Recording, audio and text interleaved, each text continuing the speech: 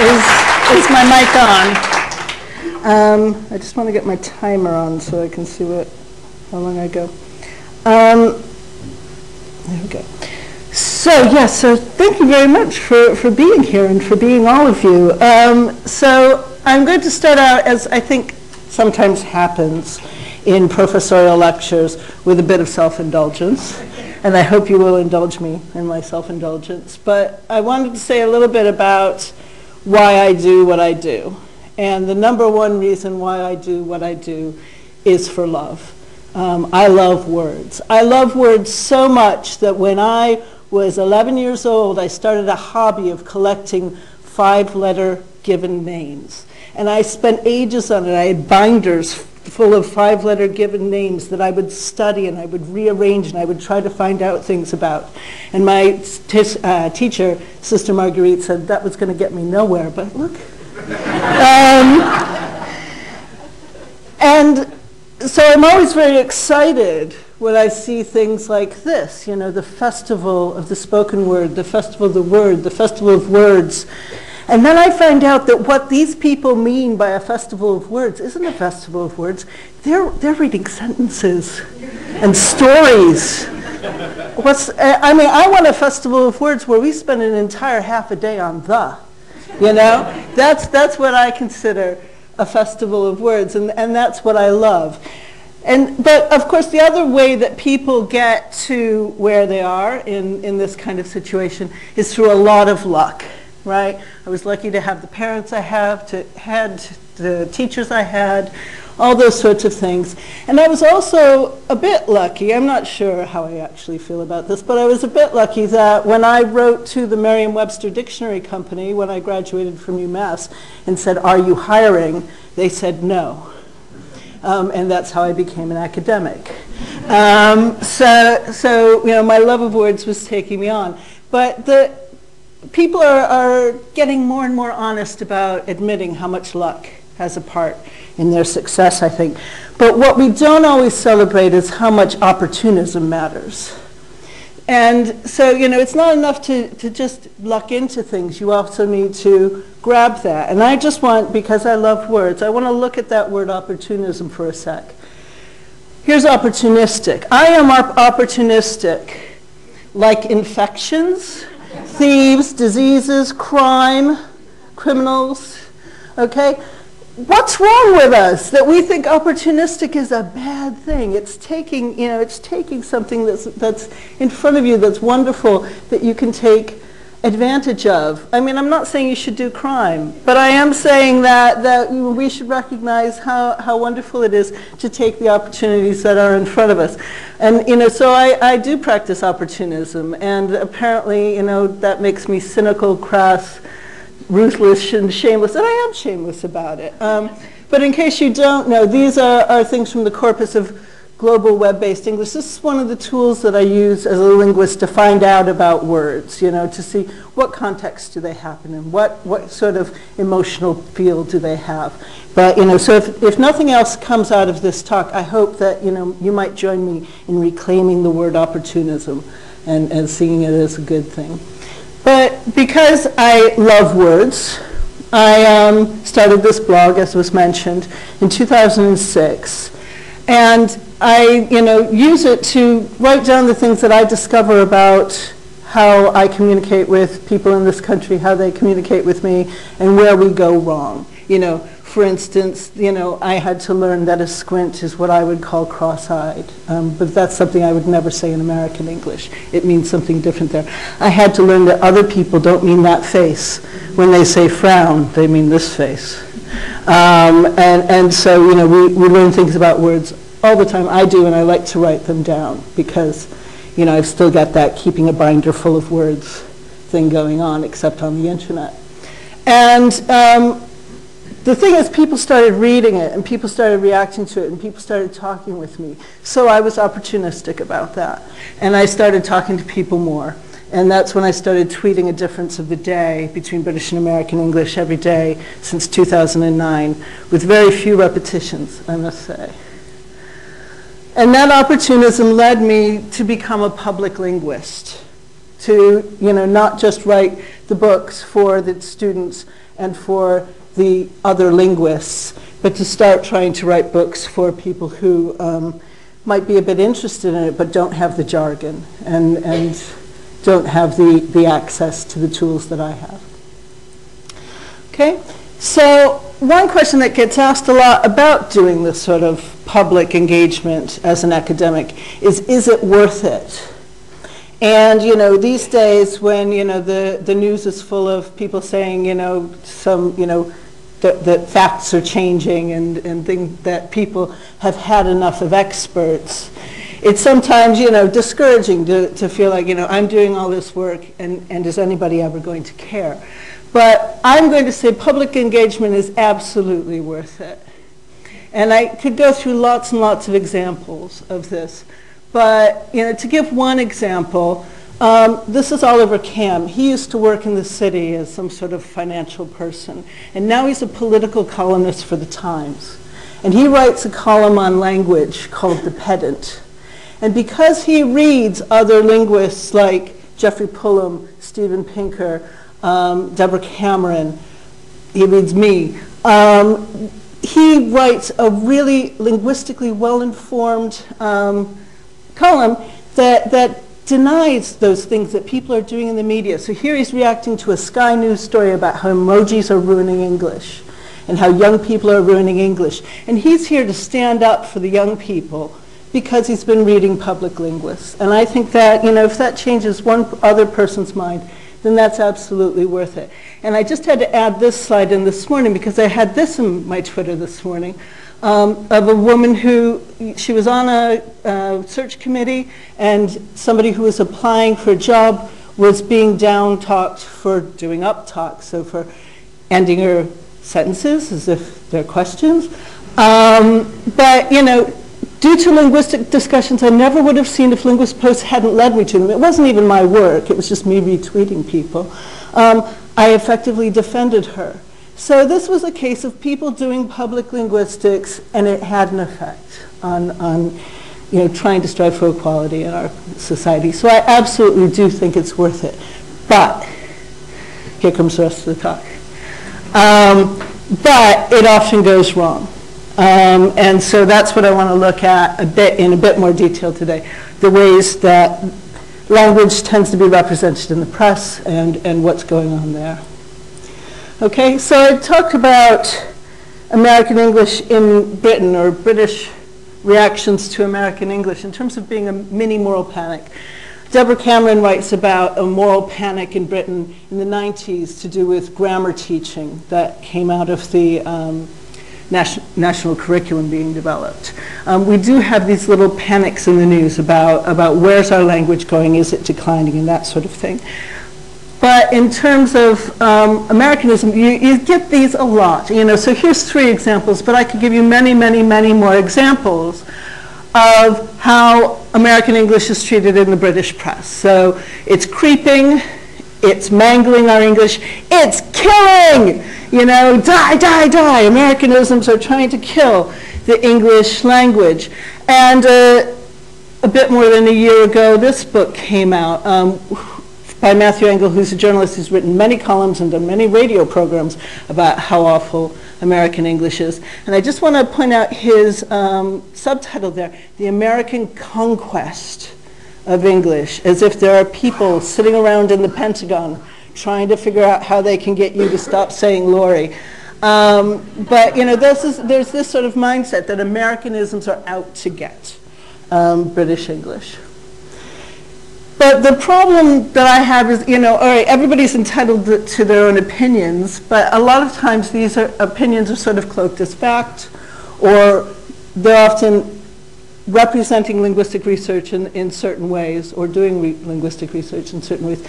So we've got a lot more headlines and bits here from other newspapers and the web. And in these cases, these are all citing linguistic research that's been done by academic linguists like myself. So coming from studies of the Oxford Children's Corpus, the HSBC Sounds of 2066, which was a report written by an academic linguist and a speech professional for a bank, but nevertheless, you know, couched as an academic study, and the spoken British national corpus. So these are, at least two of these are serious academic things, and yet we end up with some claims here that I'm going to show in a minute have some problems with them. So if we think about what a moral panic is, and I am calling it a mini moral panic, I'm not saying it's like, the debate about immigration or something, but this is how sociologists would define it. It's someone or something is defined as a threat to the values and interests of the community. That threat is depicted in an easily recognizable form in the media. There's a rapid and disproportionate buildup of public concern. There was a response from authorities or opinion makers, and then either the panic recedes or it results in societal changes.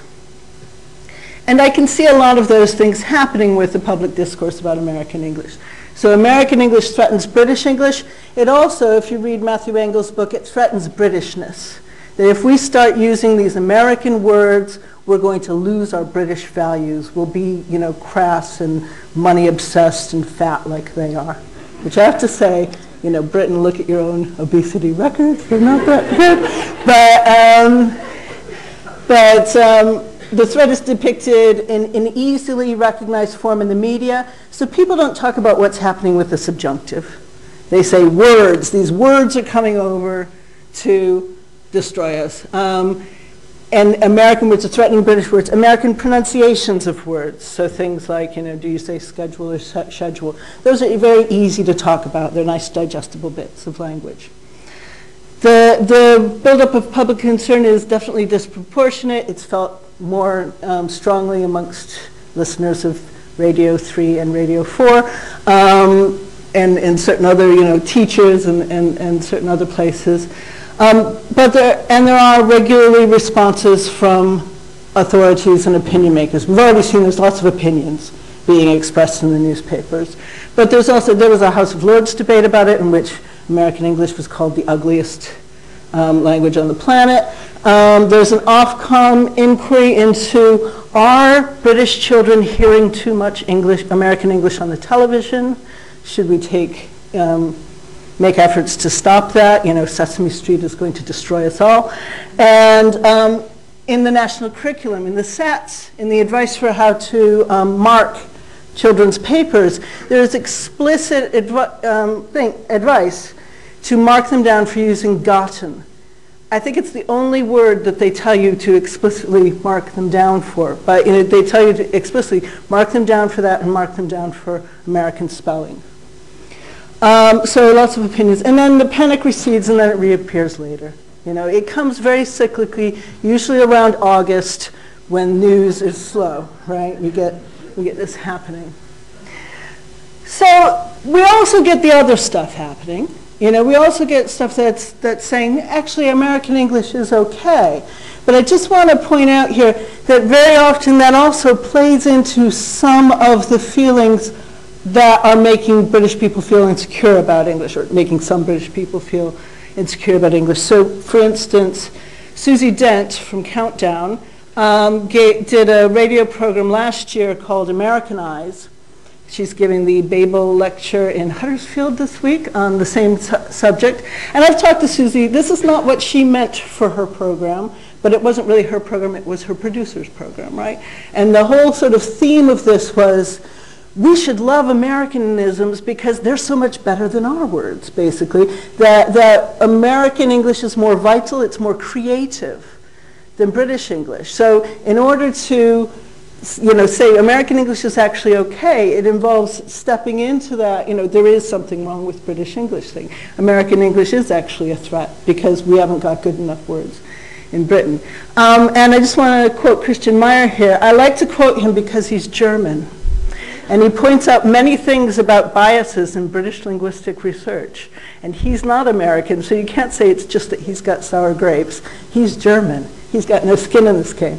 So he notes that there tends to be a tendency to celebrate the lexical inventiveness of speakers of new Englishes like American English and represent British English as stodgy and unmoving, which, as we will see, is probably not true. But this is not a new feeling. Virginia Woolf was writing about this in the 1920s, that, our word coining power has lapsed, and therefore the Americans are going to overtake us in creative writing because, you know, we can't come up with good stuff anymore. Okay. So, thinking about this panic, there are various tools that get used in the media. The ones that are sort of in the lighter color there are the ones that I think happen before we get to the newspaper. Those are the problems that are happening in thinking about the problem, in doing the research. So I'll talk about those a bit more. And then we've got the problems in the darker background that actually show up in the media treatments. So thinking that just because we've got a correlation, we've got a causation, that if we're losing something in Britain, it must be the Americans' fault, that sort of thing. So we'll look at some examples of those. So a big one is the use of foregrounding in the media. So if we look at this article, so British children turn to American English as you would turn to a life of drugs and prostitution. You've got the headline. You've got the stand first or the subhead. British children are increasingly using American English in their writing. This is a story about the BBC Two 500 Words competition that happens every year where children write and submit short stories. And according to a report based on entries. So Oxford University studies these stories each year. After that, and of course the story goes on for another screen after what I can show you here, but after that there is one sentence in the article about American English. Americanisms such as cupcake, garbage truck, trash can, candy, sidewalk, and soda were found in many entries. How many? I mean, was it 6 or 7, or how many words that is, or was it a lot? And so you go on from there into the article, and you find that actually the point of the article is summed up in this quote by one of the judges, that at a microscopic level, children's use of language is robust and imaginative. They know the value of a well-chosen word. And so, you know, who's to say that sidewalk was not a well-chosen word, that it wasn't in the mouth of an American character? We'll never know. It was just, you know, it was there, so it had to be commented on. But the main point of the story is, aren't our children wonderful? And this is how they led the story. We've got another case of foregrounding in this HSBC report, which came out, I think, in 2016. And so we've got the table of contents here, and notice that the longest title in the table of contents that's taking up the most space is Informalization of English, Talking to Machines and Listening to Americans. Notice also that it only goes on for one page, right? So it's got this big title, but it's only got one page. And then the thing that's actually the point of the study, Sounds of the City, the part of the study that says the way that British English is changing is that we're getting more pan-regional dialects rather than, you know, sort of small local dialects.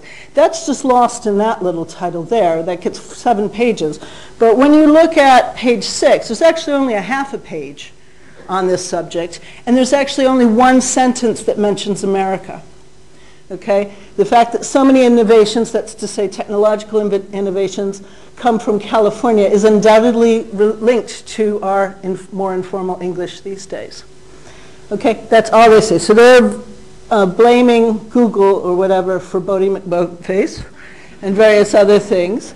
But that's the only mention of America. And I also want to point out here, what they conclude about that is how much more democratic and liberated our linguistic lives have become. Now that sounds like a good thing to me. Democratic, liberated, I like those things.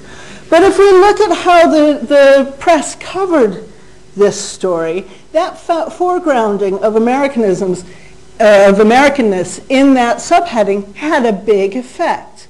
And so we see the Sun, listening to Americans will bring about the decline of our regional dialects. Now recall, they did not say that in that page about Americans. American English will become increasingly common in our country. Talking to machines and listening to Americans will stop regional accents being prominent. And The Guardian, some of you think you like The Guardian, says by 2066, all dialect words will be no more. I mean, they didn't say a word about dialect words in this report. It was about accent, and then it had that paragraph about informalization. That's all we have. But that's what the news did with that. And I would say part of that's because that was foregrounded in that heading. Okay. More seriously, to come out of this, the same report was the Sun and the Daily Mail blamed immigration for the loss of, for more and more what we call TH fronting, so saying think instead of think. And it will be, nobody will say th anymore by 2066. I might actually be alive in 2066. I plan on saying th, but that, to then, turn that into part of the anti-immigration moral panic is another matter.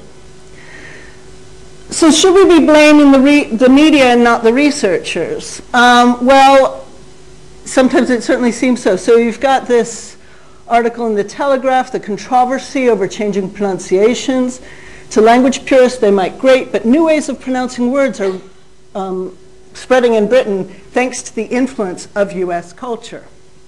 Now you read the article, and you read what the researcher actually said. Johnny Robinson, curator of sociolinguistics at the British Library, is that the best job title or what? Said that it's a peculiarly British pronunciation controversy. People complain about it, they think it's American, but there's no evidence that Americans use it. But you wouldn't know that if you only read the headline, would you? So in this case, we've got the researcher doing the right thing, saying the facts, having looked into them, and the Telegraph misrepresenting him, I would say. But is it always the media? So here's the Telegraph again. Cheerio, pussycat, hi there, awesome English. Use of cheerio is dying out as the English language becomes more Americanized. Now I want you to think about what's the Americanism that's taken over from cheerio. Is there one? I mean, I listen and people say bye-bye. Americans didn't make that one up, Americans did not make a goodbye. Cheerio was a fad word from 1910 or so that, was very popular for a little while and has been declining ever since. Is that because of Americanisms? I kind of doubt it, because language just changes anyway. Did awesome kill marvelous, which is part of what the article says? Well, marvelous was already on a steep decline because it had its height in the early 20th century by the time awesome came around. What happened to brilliant? What happened to amazing? Those are the words that killed off marvelous. But instead we've got the American one being represented here. Now, do we blame the Telegraph for that, or do we look at the Cambridge University press release for this, which says is pretty much quoted, chunked over into the Telegraph article. I mean, those sorts of sloppy thinking, connecting the rise of one word to the decline of another word when they're decades apart, is in this press release. So the language change narrative needs an enemy in order to make it newsworthy. And in this case, it looks like sometimes UK researchers and UK institutions, and I'm not saying that people in other countries don't do this with other subjects, but are willing to provide it in the form of Americanisms. Okay. And again, do we blame the media or do we blame the researchers? Here, again, to do with this Sounds of 2066 thing, we saw the media really misrepresenting what was in the report. But we also see one of the authors of the report saying in print that comedy shows in particular have had a significant influence in bringing Americanisms to England and to Britain. There's absolutely no research on this. Box set binging is could be one reason why, but nobody's done any research on it.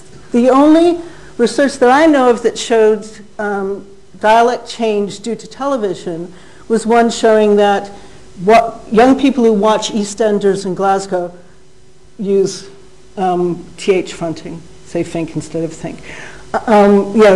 That's not comedy show box sets from America. So why are we saying things like this in the press? Again, another one.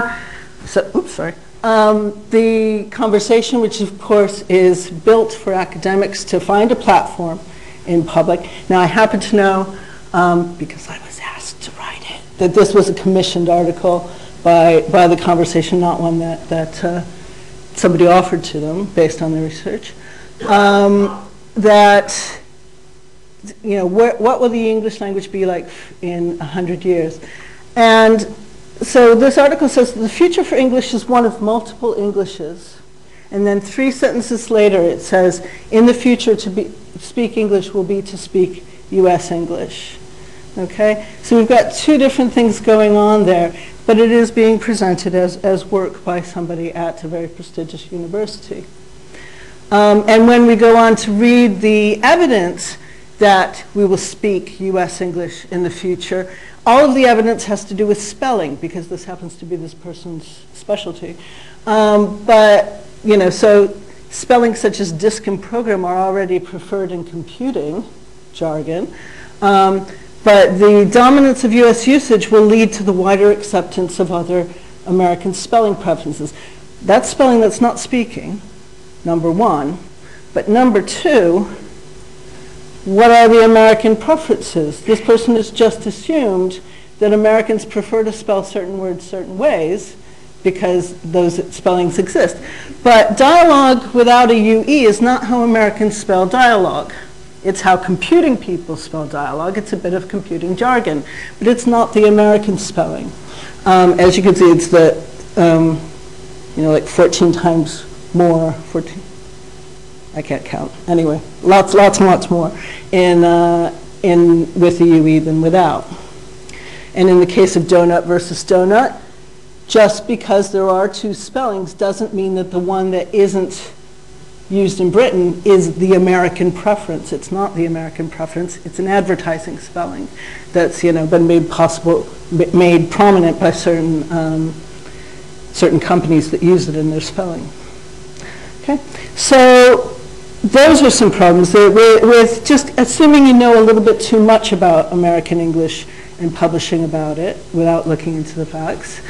But another problem in this whole thing is ignoring what's happening in Britain, looking for that enemy in the language change story and finding America. But if you look at what's happening in Britain, Jeremy Butterfield looked at how many words were originally American that were added to the Oxford English Dictionary in 1913 and 1933, and I used his method and looked at a couple more decades. And you can see there he found 66% of the words were coming from America. In 1973, I found that 50% of the words were coming from America. I should pause here and say that the OED has a New York office that is staffed, that is actively looking for American English. So it's not just a matter of they didn't know about the American English. But I've made 1953 red there because that's sort of the only point in this at which Americans are almost contributing as much to the British as the British to the language per capita, if you see what I mean. There are 5 times more American English speakers than British English speakers. We should expect there to be more new American words. The American economy is 6 times bigger than the British economy. We should expect more inventions and jargon and things to come from it. So, you know, this is not a bad story about British English. This is actually a good story about British English. So there are good stories to be told about the creativity of British English.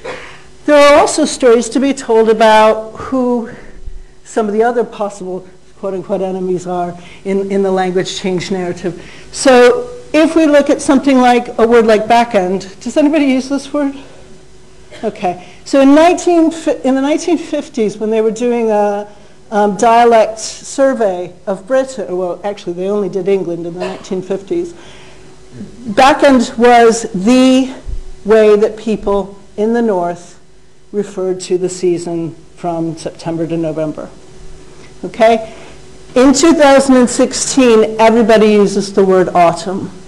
They're not using the Americanism fall. They're using the Southeasternism autumn. So the Frenchism autumn. You know, so it's the Southeast that's driving a lot of the linguistic change in America, not in America, in Britain. But you know, that's not what the BBC necessarily wants to point out, or the Telegraph, or all those, you know, London media types. So that's not the enemy they want to make in the press. On the other hand, this is really hard to see on the screen, I think, but actually, if I was supposed to change these lights. Can you see a bit more? Yes. That in the Southwest and on the East Coast, in the 1950s, some people's preferred word for that season was fall. Okay? So fall, if you find fall in Britain, it's not necessarily because it's come over from America. If it's in the phrase spring forward, fall back for your clocks, then yes, that did come from America. But there were people in some of our lifetimes using fall in Britain because it was the word for that season. And you have to wonder there if part of the reason they don't say it anymore is because when they'd say it, people would say, don't be American. I don't know if people saw the controversy about Paper Chase having Mother's Day cards that said, you know, I love you, Mom. And the Telegraph was all over it, the Times was all over it, the BBC was all over it, saying, look at those Americans ruining our relationships with our mothers. And then all the people from Birmingham said, but that's what we say. Right? But they're sort of being forced away from saying it because it's stereotyped as being something unlikable. Okay? And, you know, so in general, a lot of the change that's happening in Britain linguistically is internally driven. And we're not always seeing that story when we're looking at these stories about foreign interlopers possibly changing the English. And just to point out, I won't go through all these because I don't want to spend too much time, but on the bottom one, pronunciations like controversy, garage, privacy, those have arisen in Britain. Britain is an innovative linguistic place. It makes changes all the time. It's not the conservative old language that people sometimes assume it is. Okay? The other thing to look for here is that Americanization is only one possible explanation in some of these cases. So we mentioned schedule and privacy, which you do hear younger people more and more saying schedule and privacy. Now, there are a couple of things going on here, one of which is that there was a debate at one point in England about whether it should be schedule or schedule. That was a long time ago. So it's probably not what's affecting it. But when the first edition of the Oxford English Dictionary came out, the pronunciation for that second word was privacy. Okay? And it's only more recently that they've represented it as being privacy. So rather than Americans bringing over that privacy pronunciation, maybe it just never entirely went away here. But another possible explanation here is that those are sort of, if you only found those words in print, because of the way English spelling works, because most words that start with SCH start with SCA, you might be more apt to assume that that's pronounced schedule.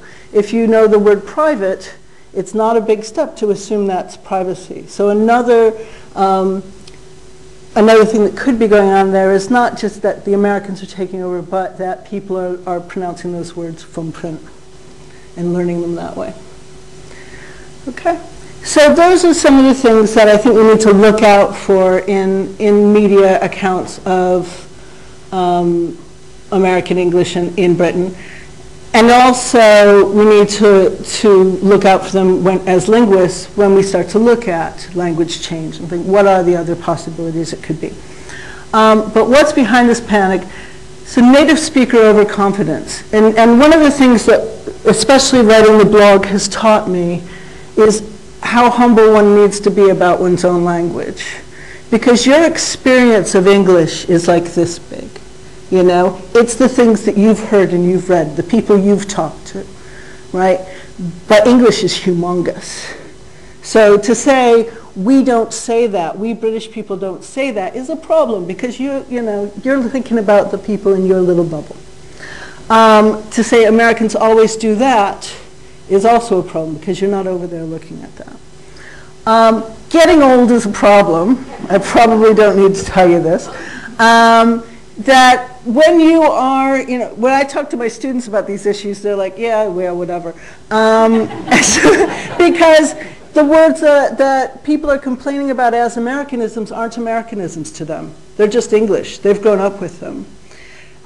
These days, people are complaining about the Americanism, reach out. I'll reach out to you later on that, as a businessy kind of way of saying contact. And they'll say, oh, why can't people just say they'll contact you? But, your grandparents' generation, they were complaining about that new Americanism, the verbed noun contact. We grew up with contact being a verb. We don't think of it as some weird thing. But you get to be middle-aged, and suddenly people are saying things you don't say. And then you go, oh, wait a minute, It's those kids watching Sesame Street. We're never going to get over it. Then technophobia is another thing. So you see the American assumptions coming in these articles about things like speech recognition software, or about, when we started word processing. Everybody's like, oh, spell check is going to make us all spell the same. I haven't put slides in it about it here, but in my book I discussed how actually the opposites happened. Our spelling is getting more different. But we don't seem to learn from this. So in the 90s, everybody was saying, maybe it was the early aughties, that children can't spell anymore because they use textisms. They spell later, L8R, and things like that. Does that happen anymore? No. If you do that, you're a dinosaur, because there is predictive text now. The technology moves faster than the language does, because the technologists are motivated to let you communicate in your language. And so just like we don't have to do stupid abbreviations in text anymore, we can pretty much assume that we will be able to talk to Alexa or Echo or whatever thing it is in our own accents, not in the unimaginable future, or in the imaginable future. But the other thing that I want to look at a little bit more is what I call the post-empire outlook on English. So again, I'm quoting, I want to say my friend Christian, but we've never met. But I love to use his quotes because, again, he's not American, he's not British, he's just looking at the situation. That popular discussions hopelessly overemphasize the influence of American English because of a transfer of feelings about America to its language, and fear about the political, cultural, and economic domination of that country. And I think that's particularly hard for the country that used to be that country, that used to have half the world, in a sense. And so that sort of transferred onto the language, that the spread of the English language is now sort of the acceptable face of that empire. Oh yes, slavery was really bad, but everybody's got English now, isn't that great? Right, so Jeremy Paxman, the language is the greatest legacy the English have bequeathed the rest of humanity. Prince Charles saying that we must act to ensure that English stays the language of the world. We've got here, this is the British Council, who are sort of a quango that institutes is one of 4 owners of the IELTS English language test. And here's the director of English and exams for the British Council. Used to be, I thought this was interesting, much of his business career has been in international consumer product marketing. And now the consumer product he's marketing is English. And the thing about English is it's so wonderful. It facilitates dialogues and builds trust. It brings a fairer, more prosperous, safer, and more secure world. It's the UK's greatest gift to the world. That, by spreading English, we're spreading English values and giving that to the world in a certain way. Okay, and this is the government again saying, English creates opportunities for countries. We need to export our language. And you can see that I mean, it's hard to get an overall figure for how much the English language is worth to the British economy, because it's sort of in different places. I think I read 6 or 7 billion once, but I cannot find that citation. But just the schools that we have, you know, like on every corner in Brighton teaching English, that's a 1.2 billion pound industry. The UK publishing export market is, you know, they're one of the biggest export publishers in the world, and 2/3 of the publishing that's exported from Britain is educational and EFL titles. And the British Council, as part owner of the IELTS test, I was trying to find out how much the IELTS test makes for Britain each year, but as part owner, they made 650 million last year off of that test. So you know, when we talk about globalization and that kind of thing, I'm going to go to my, I missed a slide. Where's my clicker? Did I skip it? Yeah, all right, no, it was up there. Globalization isn't always Americanization. And I think those two terms tend to be used often as synonyms when we talk about the English language and about globalization generally. But it isn't always. It's very much, EFL is a UK industry. So if you look at something like the dictionaries that are made for learners of English, the Oxford Advanced Learners Dictionary, which is sort of the biggie, first published 70 years ago.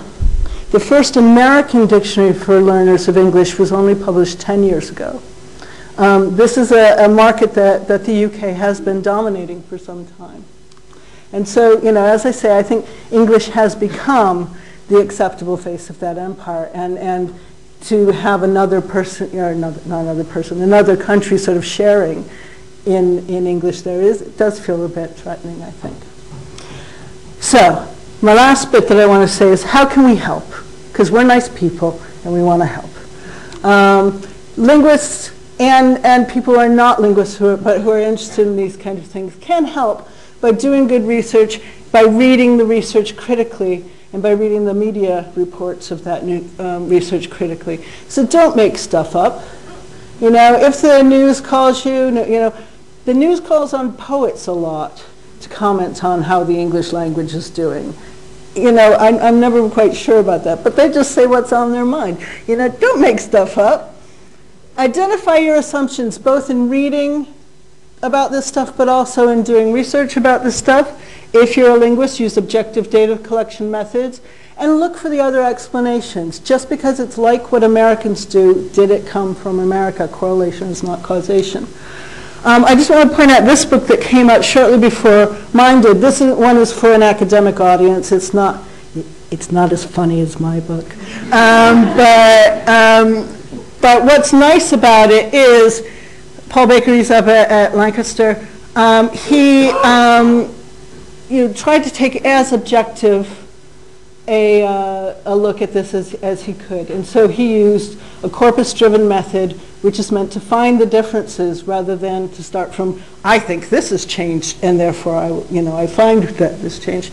And having done that, at the end of the book, he says the two nations are maintaining their differences. That's, what you get when you get a more objective look at it. I was a little bit suspicious of this bit where American English tends to be in the forefront of change at the grammatical level. So things like Americans have been dropping use of the passive much faster than British people have, use of certain modal verbs and things like that.